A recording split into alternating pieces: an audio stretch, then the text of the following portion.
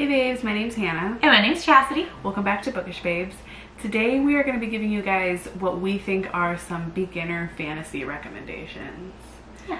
Which is nice because like I was recently a beginner to fantasy and like these are all ones that were easy for me to digest, and I feel like it would be the same for other people. Yeah, I think so. Yeah. I think so.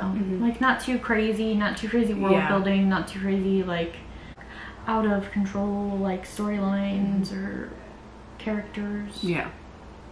Because fantasy can get really in depth depending on where you're going with it. But these are pretty simple. For sure. Yeah. Do you want to start or do you want me to start? I can start. Okay. The first one I have is Game of Thrones, the A Song of Ice and Fire series. Here's why I think this is easy to follow. I think it's because every single chapter is a different point of view, like it rotates. So it's easy to get, I feel like it has to be that way because so many characters are located in different areas. You know what I mean? So like logistically, in order to get the full story, you have to be in all of these, with all these different characters. But also I think it really helps because there's just like a ton of dialogue between the characters, and there's not a lot of, with the exception of like dragons, there's not a ton of species that aren't human, if that makes sense. You know what I mean? Like it's definitely like a medieval sort of setting, and there's not anything too difficult that you need to learn about. It's pretty good about teaching you guys like the history too, or teaching readers the history between the houses and how they ended up where they're at in the start of the series. Like for example, it's pretty early on that you learn like the history between Ned and Robert and how Robert and Cersei ended up married and everything like that. Yeah, I agree. And so it's pretty simple to follow, and it's a great series. So I will agree with this because I personally was very intimidated by this series for a long time, did not pick it up. The books are very large and the show seemed kind of, you know, bigger than what I was expecting, so I was a little intimidated, but I followed this book really easily and got really into the world very easily. My first recommendation would be Throne of Glass by Sarah J. Maas. I find that this is probably the easiest one to go into for her. It's very easy to follow the world, although it can be a bit confusing at times. I feel like it's still very easy to follow. She still doesn't have like a ton of species in that one. The magic system doesn't come into play until later, and it's very easy to follow. So starting it out is pretty simple. I feel like ACOTAR is a good one for beginners in a sense, but the reason why it's probably not on our list is because you have to pay attention to like literally every single detail in ACOTAR, and there's a lot of like backstory that can be hard to follow. Right. I feel like every time I reread those books, I like get something new, and I don't feel like that with Throne. I feel like Throne of Glass you can just like casually pick up and like look through and like read and pick up what you need to understand the story. But there were parts of the first ACOTAR book that I was reading where I was like, wait, what happened here? Like, you know, you have to pay attention to every single detail. You do. Yeah. There's like other species and, you know, other even like side species like the adder and the suriel and things like that. Yeah. Yeah. Bog. Yeah. So that's why I know ACOTAR is probably the most popular of hers, but that's why it's not on our list. Yeah. I feel like Throne of Glass is easier to follow because it's young adult, so it's, you know, meant for a younger audience. Yeah. I mean, but you could really go with either, but yeah, they're both great. I wouldn't start with Crescent City. I would not start with Crescent City. Crescent City's a lot. There's a lot of world building there. Next one on my list is The High Mountain Court by A.K. Mulford. I read this maybe like 6 months ago and really liked it.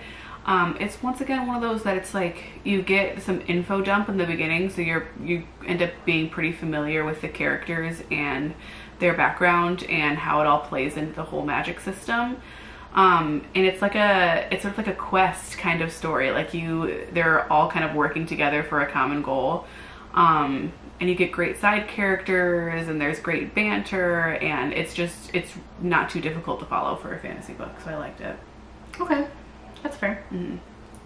The next one I want to suggest is Malice by Heather Walter.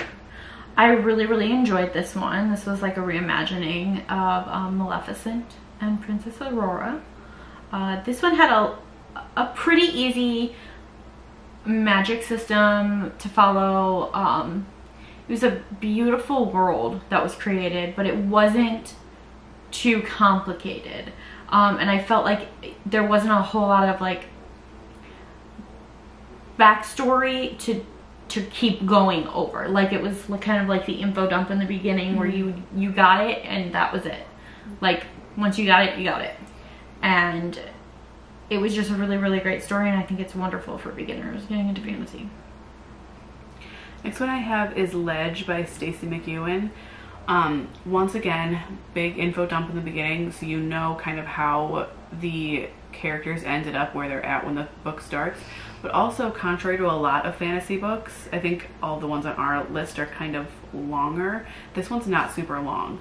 So it's like easily digestible for people who like don't have a good attention span to like spend on a super long book. You know what I mean? It fits in what it needs to though, so it doesn't like skimp out on any details. Like you know what you need to understand the story, but it's not super long and it's not a big commitment, so I think it'd be good for beginners. True. I also think this one would be good for beginners because it's not super long. King of Battle and Blood by Scarlett St. Clair. It's definitely considered more romance than like fantasy, but it does have quite a bit of fantasy in it.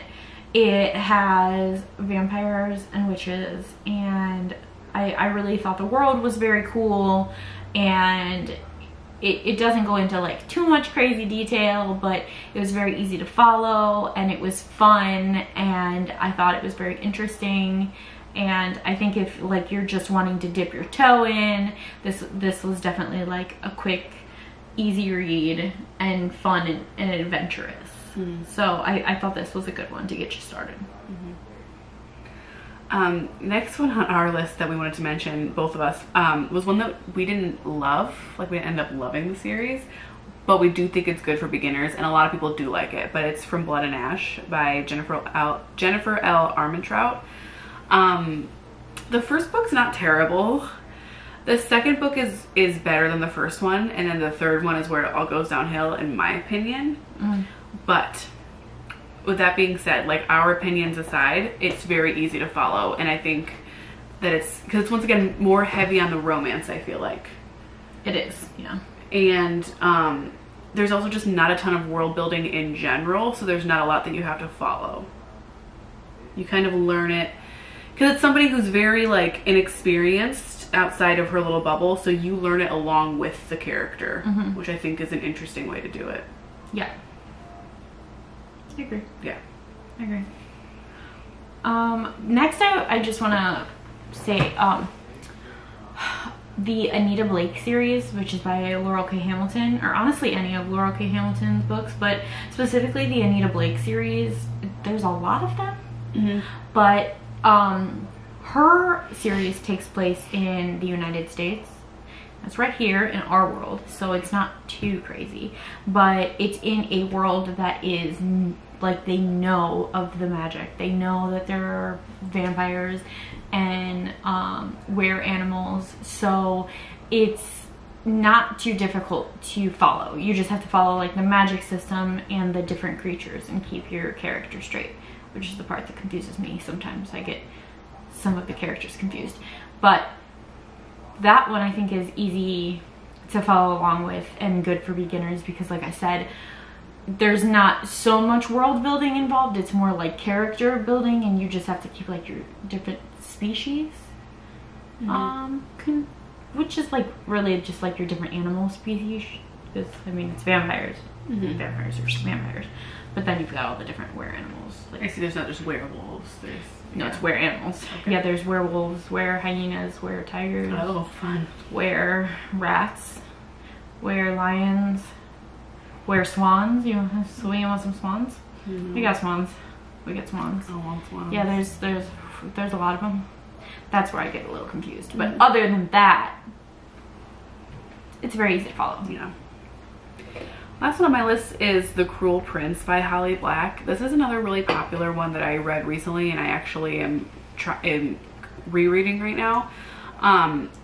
It's very easily digestible. The first chapter is like in the past, which I think is helpful because it gives you some context as to why the main character is where she's at. And then there is like info dumping as needed, but the magic system in general is not very difficult to understand. Nor is like the political system. And it's once again like really fun. It's like very adventurous and like high action and not boring and very easy to follow. So I really liked The Cruel Prince. You should read it too. Yeah, I have it on my list for this year. The last one I'm going to recommend is The Echo Wife by Sarah Gailey. This one is considered like sci-fi fantasy. So I put it on this list anyways because it is very easy to follow. It's more of like a lab type one. Okay. It's definitely in like today's world, and it's more, we're going like AI type, you know, more, it's definitely more sci-fi than it is fantasy, but it is really easy to follow, and I just think it's a very cool, fun book that'll keep you guessing and keep you on your toes. So I put it on this list because I think it's fun to read. For sure. And it's definitely like something to like get you out of a comfort zone and reading something different. That'll kind of challenge you. Yeah. Because it definitely was not something that I was expecting. But I followed it really easily, and it ended up being like one of my favorite reads from the year that I read it. I still recommend it. Yeah. But, okay. We're really hoping to get some more fantasy in this year. I'm on a big fantasy kick. It's like exclusively what I'm reading right now. Yeah. We're really trying to get some more fantasy in. So, hopefully we'll have more recommendations for you soon. I just think in the past when I've tried to read fantasy, I started out too high. You know what I mean? Yeah. I'm glad that I like read some of these like lower grade fantasies to like get myself into, and now I'm able to read a little bit higher fantasy. Yeah, I think that'll be the same for me. Yeah. So hopefully soon we'll have some more for you. And if you have any for us, please comment down below. We are always looking for some recommendations for fantasy specifically. But let us know. So comment down below. Hit that like button and subscribe, and make sure you turn on that notification bell so you know when we post next. Bye!